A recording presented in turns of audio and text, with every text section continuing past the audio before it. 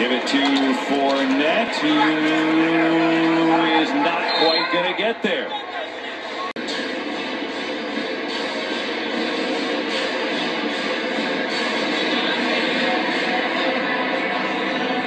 And really, for Tampa, the entire team, and that was one of the things that Tom Brady talked about, is, this team getting off to a better start. It's not just the offense, it's the whole team. And today, really, that should be kept in perspective.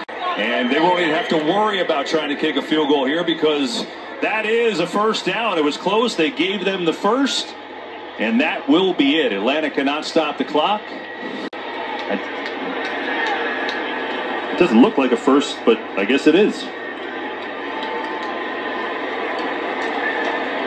I didn't think he got it initially. It stretches out a lot closer to the, well, looking at it from this perspective, it looked like it was a little bit closer to the 10-yard line than they've got it right now.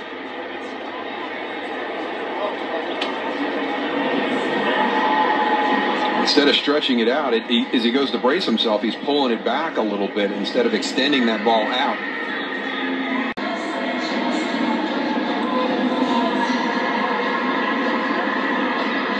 So, Dean Blandino, I know our yellow line is not official, but it looked like it was a little short even right here with this shot. What'd you think?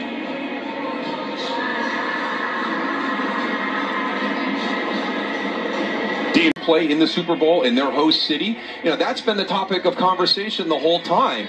And I wanted to see the response. The response has been more than I anticipated. You see Raheem Morris pointing. They have the big, Oculus TV, and he's showing our shots up top. It's like, look, he's short.